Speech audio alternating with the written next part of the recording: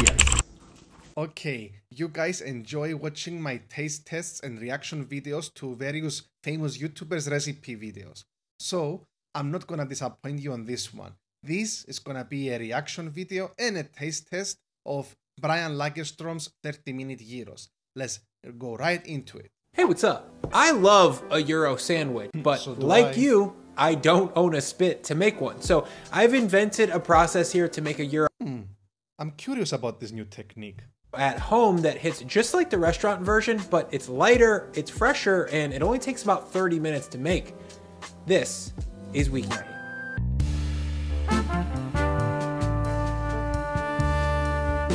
To get started, I'll grab my food processor, and into that I'll measure 100 grams of rough chopped onion. That's about half of a medium-sized onion, and I chopped it up before I'm gonna chop it up with the food processor so that it breaks down quicker and more evenly. Then in goes 3 to 4 cloves of garlic. The lid goes on, and I'll spin both of those up together until they're relatively well. So he's going for doing a paste. 1 pound or 450 grams of 90-10 ground beef. Feel free to use fattier beef if you want things to be slightly juicier. Just be prepared to manage some flare-ups on the grill. Behind the beef, I'll add in 1 pound or 450 grams of ground lamb. Again with the lamb. Well, I finally have an explanation. The reason behind the choice of eating lamb by the Greek diaspora communities is multifactorial. So, I did some research and I found out that the diaspora Greek communities are most likely still eating lamb because of a sociological concept called a cultural lag or diaspora lag.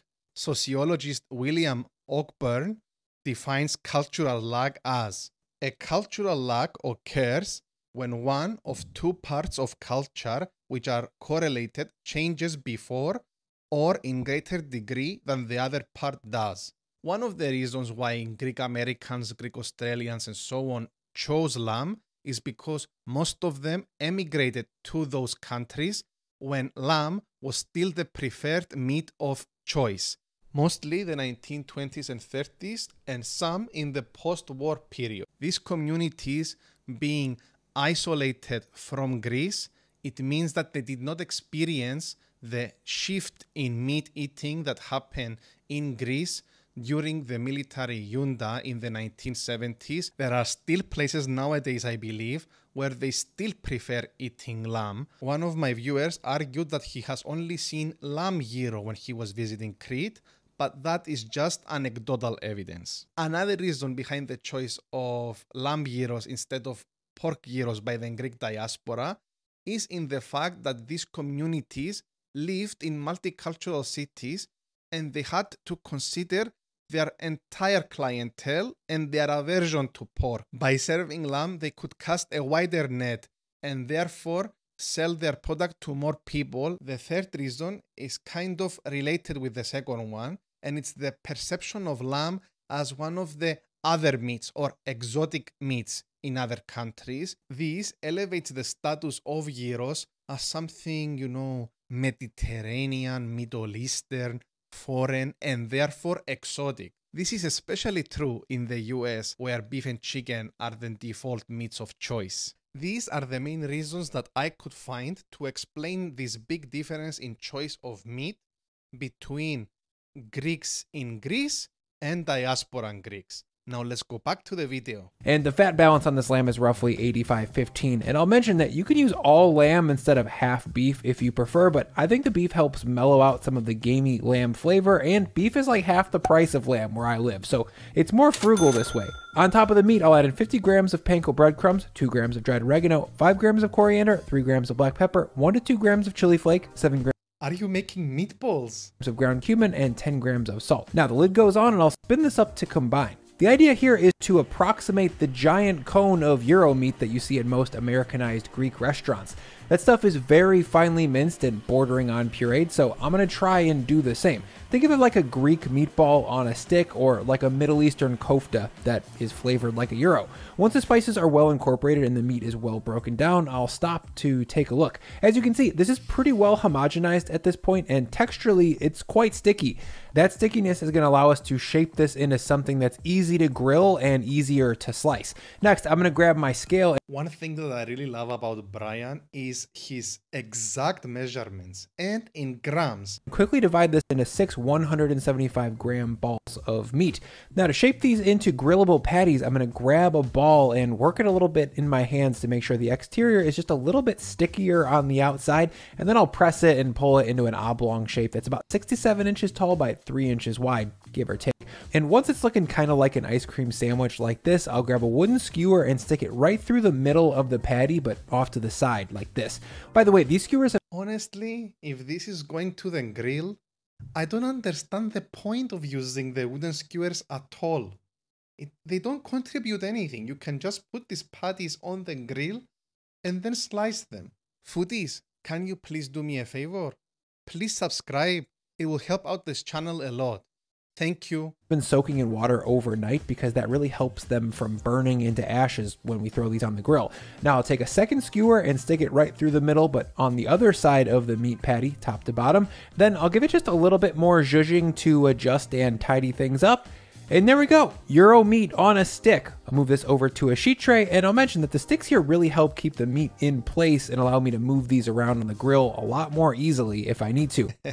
I don't know what you are thinking, but I can't follow the recipe exactly to the letter.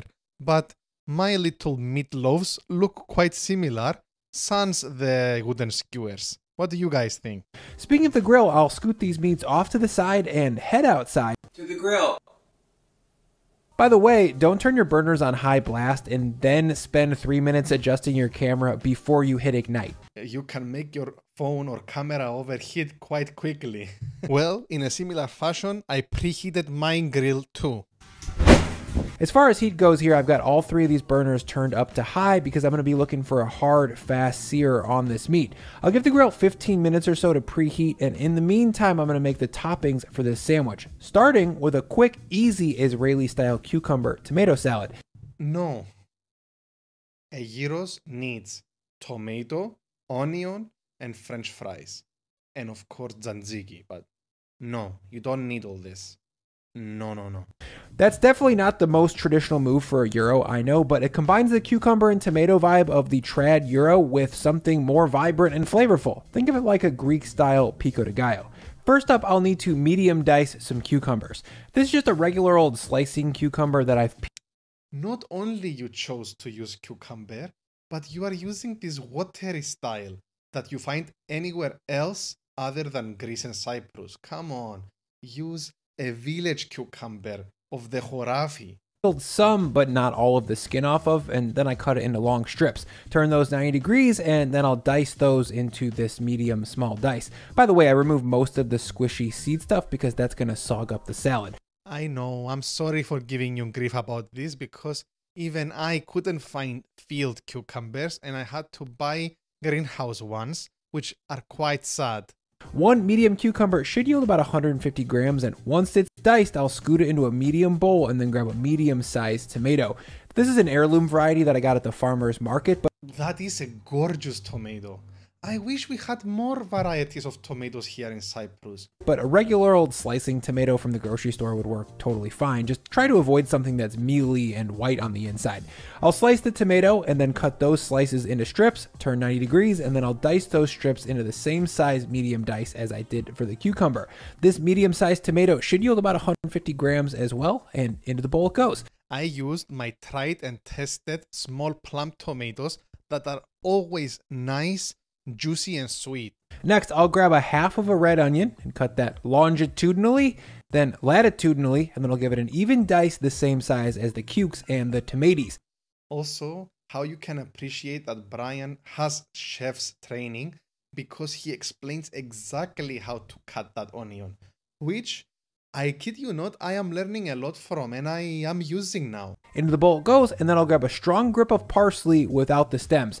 I'll give that a rustico chop. In total, I need about 15 grams of parsley. Into the bowl it goes. On top of that, I'll squeeze in half of a lemon. That's about 15 grams worth of juice. Then a good long squeezer of olive oil. Let's say 15 to 20 grams. Then a healthy grip of salt. And don't be shy on that. I didn't use as much parsley in my salad as you do, because I hate so many leafy greens in my salads. But I followed the rest of the steps to the letter. I'll jump into the bowl with the spoon now and stir everything to combine. As this salad sits, that salt's going to draw out some moisture and the veggies are going to marinate in all of those juices and the whole thing's going to get more flavorsome. Up next, I'll make some lemon herb yogurt sauce to lube things up. To a high-sided container, I'm going to measure 200 grams of plain full-fat yogurt, So far, so 75 grams of mayonnaise, the added... Come on, Brian. Mayonnaise. In the tzatziki. Come on. Like, this really irritates me. I respect the out of you. I'm not gonna lie. And I've made your recipes before, especially the beef stroganoff, and it was excellent. But at some point, you need to draw a line on what is traditional and what is heresy. And including mayonnaise in tzatziki, it's just a no-no. Come on. It's like pineapple on pizza. You just don't do it. From that mayo is really going to help cut some of the bracing acidity here and bring some balance. Then 15 to 20 grams of lemon juice, or about a half a lemon's worth, 1 minced garlic clove, and 2 grams of salt. Now my immersion blender goes in and I'll spin all of this up to combine. You could skip the blender here if you wanted, but your sauce is going to be a touch thicker than I'd like it to be. The blender really helps break up the thickness of that yogurt. But isn't it the point of the tzatziki to be thick and to provide like a textural difference? I trust Brian's culinary instincts too much, and therefore I made his tzatziki-inspired dip and used the mayonnaise. And if you want to find out what I thought about it, watch until the end of this video. Overall gives the sauce a nice thin texture that I think is ideal. Once that's spun up, I'm going to add in 2 to 3 grams of chopped fresh dill. Yeah. I'll stir that in and there we go. A sour, tart, round, herby dressing to bring some life to a fresh grilled meat sandwich. The pro move from here is to move this into a little squeezer so that you can have a high level of accuracy and control over where your sauce hits this gyro.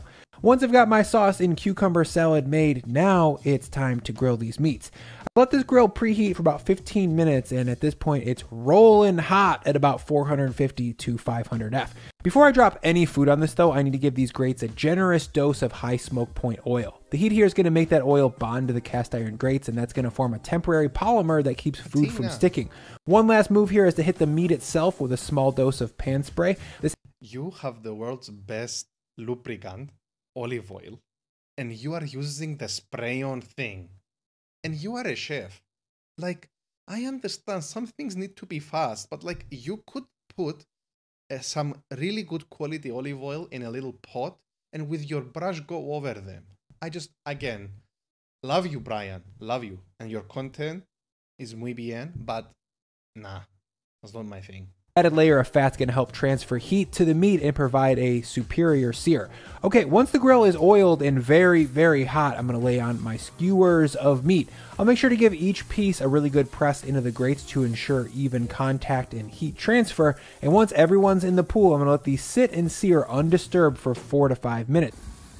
4 to 5 minutes later, when I check back, you can see that these have taken on some really nice dark color. So from here, I'll flip them over and cook them on the far side. Here I was too impatient and I flipped the patties too quickly and therefore I didn't have as good of a char as Brian does, but I did get a really good char on the underside. By the way, this is my attempt at recreating the high dry heat of a spit. The best gyros are always shaved off of a spit, and this is about as close as you can get at home flavor-wise. If you didn't want to use a grill or if you didn't have one, you certainly could do this under the broiler, but See, I told you, like, why did you need the skewers in the first place?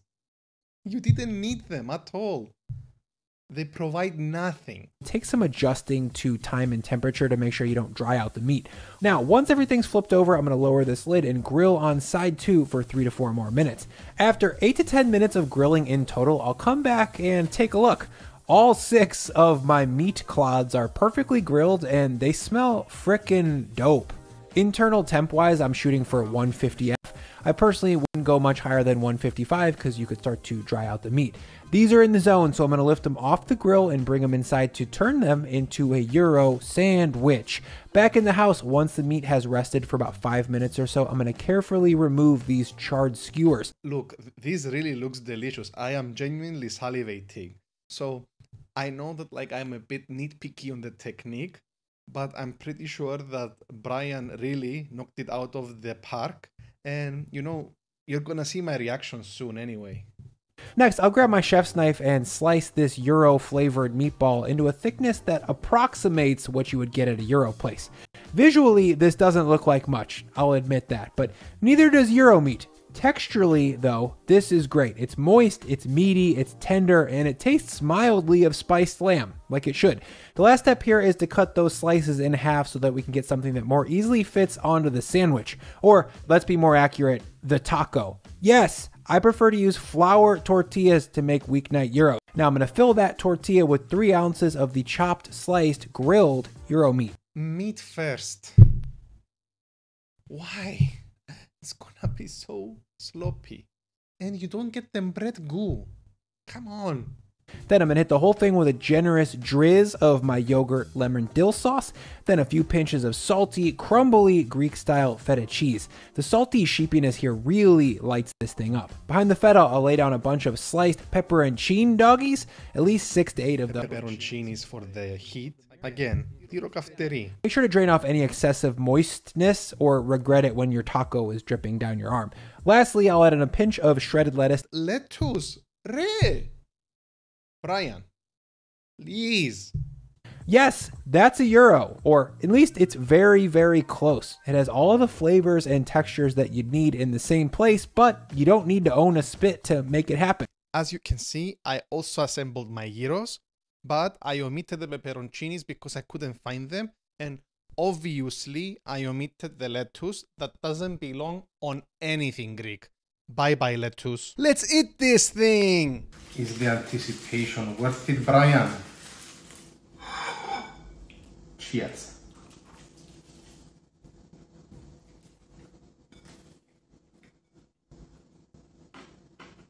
You know what, Brian? You were right about this salad.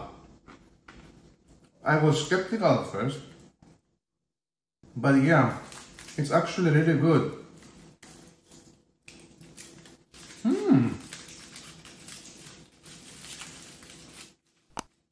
I don't think it's gyros, but you know something? It's worthwhile. You should try it. Overall, I think Brian nailed it. I made half the portion of meat with half the ratio of filling and spices, and I managed to make 4 pizzas with it. This time, my family and I agreed that the gyri were overall very good. Actually, the average was an 8 out of 10. So, if you're gonna choose to make a gyros at home, probably make Brian's rather than Adam Ragusia's, which was a hit and a miss. I know what I said earlier in my reactions about tzatziki containing mayonnaise, but consider me now a heretic because that tzatziki-inspired dip, it was the bee's knees, especially with the QP mayo. I will definitely be making that again, but I'm not gonna call it tzatziki. Brian, you really know your way around the kitchen, don't you? I will definitely make this recipe again, but next time I am not blending the meat in the mixer because you are making too many things dirty. Next time I will actually use another technique that I also learned from Brian, where you put your meat in a sheet tray under the broiler for maximum caramelization. And I will actually knead all the meats together in a bowl with my hands. I know this will take longer, but at least I won't be dirtying so many things. All in all, Brian's gyros, at least to my taste, was excellent. What do you guys think? Does Brian gyros look appetizing? Would you make it? Let me know down in the comments. If you found this video amusing, might I interest you in watching my other taste test / reaction video to Adam Ragusia's sloppy gyros, or the modern history of souvlaki. Until the next time, bye!